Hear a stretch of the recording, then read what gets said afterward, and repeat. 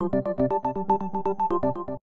the 2014 Winter Olympic Games less than a month away, Russian authorities are investigating another potential act of terrorism near Sochi. Russian security forces are conducting an anti-terror sweep after the bodies of 6 men along with an exploded vehicle were found in the country's Staropol territory, about 150 miles away from where the Olympic Games will be held in Sochi.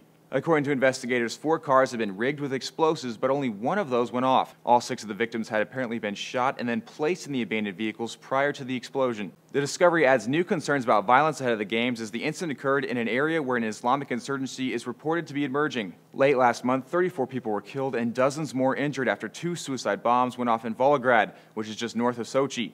No one has claimed responsibility for the attacks, but according to the Washington Post, the threat of violence at the Games has been a persistent concern of security officials. Russia has been engaged in a long-time struggle with extremists, many of whom have vowed to target the Olympics. The New York Times reports Sochi has been mostly blocked off ahead of the Games. Russian officials have closed Sochi's roads to vehicles in other parts of the country and mobilized tens of thousands of government troops to ensure the safety for visiting athletes and tourists. The Russian government has said it is not planning to further increase security presence at the Games as a result of the latest attacks. However, U.S. FBI agents are now working with Russian intelligence in Sochi to help ensure athlete and spectator safety. For Newsy, I'm John O'Connor.